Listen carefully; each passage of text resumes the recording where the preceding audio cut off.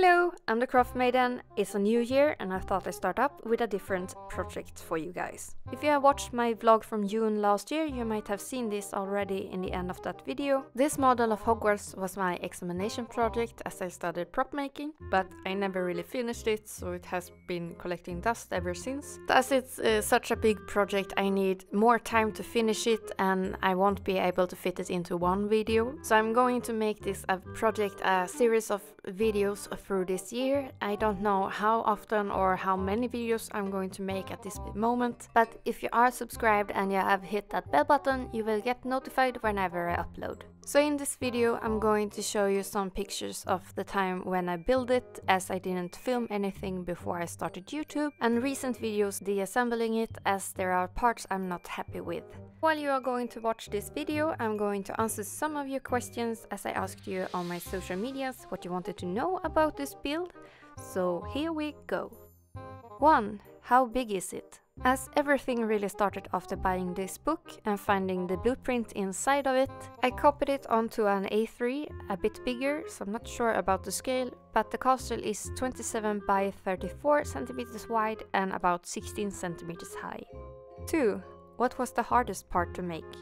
Estimating the height of the castle. I spent quite the time to studying all the movies and searching for pictures of it, and then building a mock-up out of a box of cereals to actually find out the proportions. 3. Are you gonna make anything inside? As you can see here of the size, that would be quite impossible, but I will keep the idea for another project. Doesn't it change a little from movie to movie? The blueprint from the book is from the last movie, and when I built it I used a lot of pictures from the model at the Warner Brothers studio tour in London, but some of the parts are only visible in the movies, so there is a lot of merging of different views from all of the movies as well. It looks incredibly detailed. What materials are you using to get that result? Even though I had a very tight schedule and teachers telling me that I should really continue working with cardboard, I still wanted to try something new and a lot sturdier than that. So I chose a material called Plasticard instead. It is a material made out of styrene and it's surprisingly easy to work with, and if you have seen any of my other videos you might have seen me work with it before, but this castle were the first time I ever used it and it was awesome to try out and find one of my now favorite materials. And if you want more information about it, you can check the description box down below for a link to a Q&A and a quick summary. Will you paint it? Yes, I will. It's a really fun project and I won't stop until it's painted. How long did it take? It has taken about 600 hours to get this far, and I'm guessing I'm going to double that up before I'm finished with this project.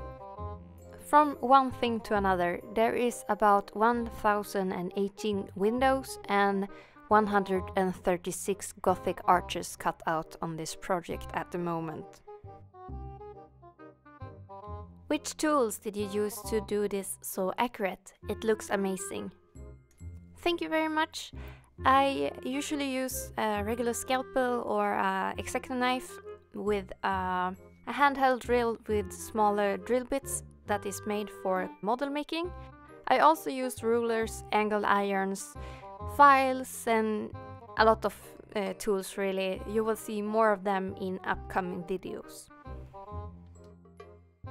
What extent of the lake are you making? If at all, what are you using for the lake?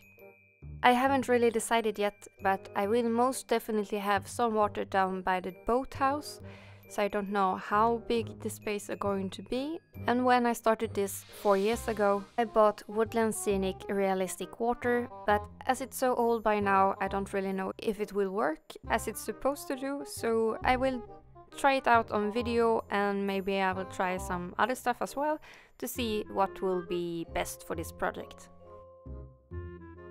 Will there be Hagrid's cabin, the pumpkin patch, the forest and the greenhouses? Yes, there will be a Hagrid's cabin, there will be a pumpkin patch. Don't know if I will be able to make the pumpkins, but at least it will look like it's something over there. I will make the trees as many as I can, and I have already started on the greenhouses. My vision for this project is that it will be a diorama, so I can watch over the grounds and wish I got my letter for Hogwarts. Will you have it light up? I really want to add fiber optics to it, but as I don't know anything about that field just yet, I have to study it to see if it's something I can do, but it would look quite awesome, wouldn't it? Are you making people, creatures to go around the castle and the grounds? I haven't planned on it as the scale already is quite small for the castle. The people or creatures would be quite tiny dots. Maybe I can make Hagrid and his half-brother standing somewhere in the forest edge, but as I don't know how anything will look like at the moment, I won't decide anything until it's finished. And the last question. Will there be a certain time and season that you are making it? I have always thought of this project in a summer setting, and I think I will stick to that. But as everything is magical here, everything is possible, so maybe I will add a snowman or something like that, just for the fun of it. But as I like to improvise when I'm working, I won't decide on the details until it's coming to a close. So that's it for this Q&A. Thank you all for your questions. I really hope this answered most of them. But if there's something I missed or something else you want to know, you can always leave a comment down below. And if there is something many people would like the answer to, I will add it in the next video in this series. And as usual, if you have any suggestions about future projects, as I will work on different stuff in between, you can always leave a suggestion down below as well. As I had a very tight schedule to work on this at school, I had to skip some corners and temporarily assemble the castle before the final presentation. So in this part of the video I'm going to deassemble some stuff that I'm not really happy with, like this bridge. It's really crooked. I made it in the last minute before presentation itself, and I will probably have to redo it in all, as I won't be keeping the base the castle is standing on at the moment. It will be remade and be bigger than this. Here is also a few of the windows that I rushed and some of the roofs that I temporarily glued on to make it look finished. And of course Maximus had to sit on the case when I had it at home, so it broke and some of the roofs are damaged. And here are a very tiny beginning of a greenhouse. If it's interesting, maybe I could make a video only dedicated to the greenhouses. I really look forward into making the greenhouse with an open window in the roof where the plant is peeking through. But until then, I will have to keep them safe in a glass jar.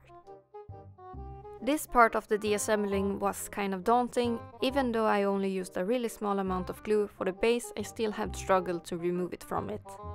The polycement that is used to glue Plasticard melts it and welds it together, so small amount goes a really long way.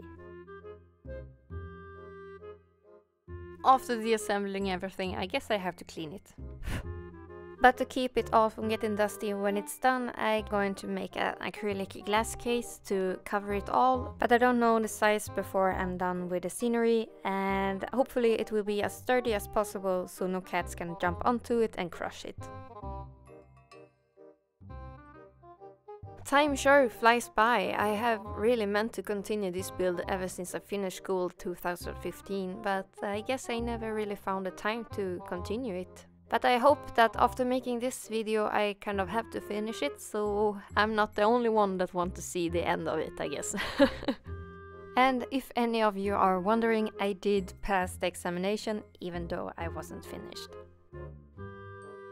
I really wish I recorded this from the beginning for you all, but as there is no time turners left, I guess I can't go back in time to redo the past. But I still have some buildings left to make, so maybe that could work as a tutorial in how I made this if you are interested in making your own Hogwarts.